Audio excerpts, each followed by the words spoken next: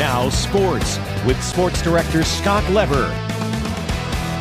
The IceHogs feel like they are good enough to contend for a Calder Cup championship this year. The first step to doing that is to wrap up a playoff spot, and that's exactly what they were trying to do tonight at the BMO. They hosted the first place Milwaukee Admirals. A Hogs win or an overtime loss would clinch that playoff spot. And Jackson Stauber was trying to keep his personal winning streak going, looking for number 10 in a row. He'll pick up an early save there with the glove.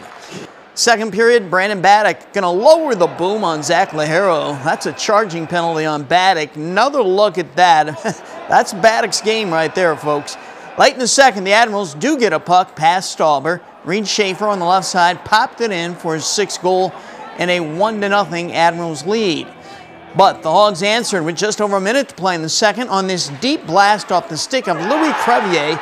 That's his second goal of the season, both in the past week. This game went through overtime and into a shootout, good enough to clinch a playoff spot. And then the Hogs put some icing on top of that by winning in the shootout. So Stauber's win streak lives on now at 10 in a row.